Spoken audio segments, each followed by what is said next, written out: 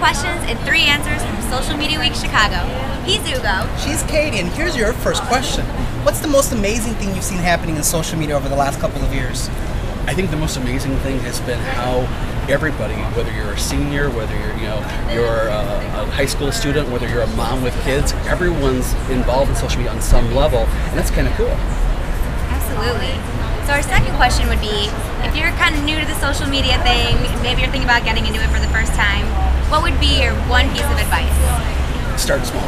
Do one thing, get the lay of the land, watch a game, and then try to get more comfortable with it before you go and do something else. Because there's lots of things you can do. You don't have to do them all at once. The last question that we have for you, in today's diverse social media environment, Facebook, Google+, Twitter, Tumblr, Flickr, what do you like to play and why?